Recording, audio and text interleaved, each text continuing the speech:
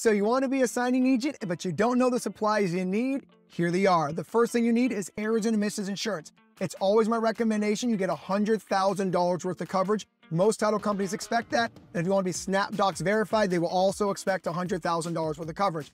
The second thing you need is a dual tray laser jet printer. That is probably the largest supply cost you'll need. However, there's an asterisk on that.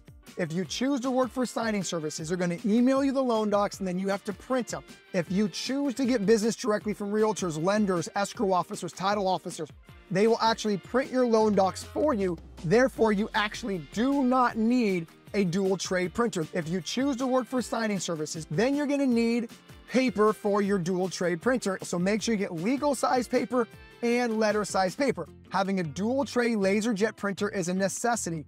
That is not an inkjet printer, and it makes your life easier, meaning it will print letter and legal paper. It'll automatically do that for you.